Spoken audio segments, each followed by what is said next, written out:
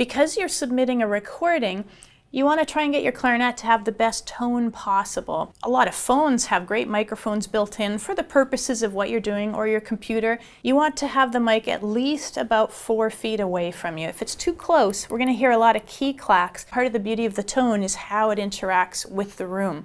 If your mic's too close, you're going to miss that. So I would say whatever recording device you're using, do some experimental takes. Try recording a few bars close to you, put it a little further, put it a little further, try it higher, try it lower, and really pick a spot that shows off your tone to the way you'd like it to sound.